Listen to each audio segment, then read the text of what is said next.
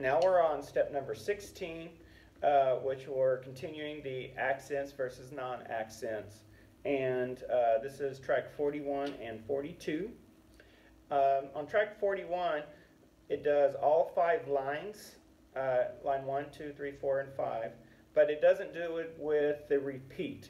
What I highly recommend you do is practice these with the repeat, and then also at the tempo that the track plays, you can also practice it with just one hand at a time instead of just alternating. So you can do it, practice it 2 different ways with the alternating and the accents, or 1 T ta ta 2 T ta ta 1 T ta ta 2 T ta. So you can practice that 2 different ways.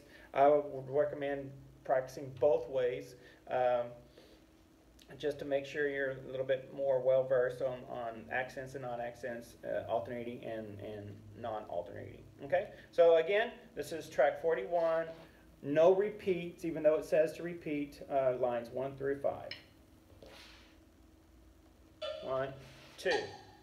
1 T ta 2 T ta 1 T ta 2 T ta 1 T ta 2 T ta 1 T ta 2 T ta 1 2 1 T ta 2 T ta 1 T ta 2 T ta 1 T ta 2 T ta 1 T ta 2 T ta 1 3 1 T ta 2 T ta 1 T ta 2 T ta 1 T ta 2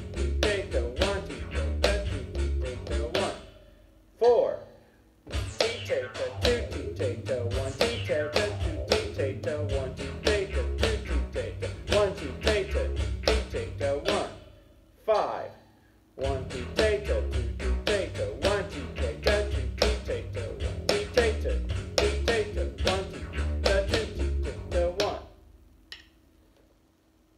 So make sure you anticipate the accent. You anticipate the accent, especially the back-to-back accents like this, or back-to-back accents on one hand. 1 T ta 2 T ta 1 T ta 2 T ta. So anticipate those kinds of accents. Don't let them catch you off guard. Okay. Now track 42. Track 42. 1, 2, 3, 4. 1 T ta 3 ta 4 T ta 1 2 T ta 3 ta 4 ta 1 T ta 2 T ta 1 ta 2 ta 3.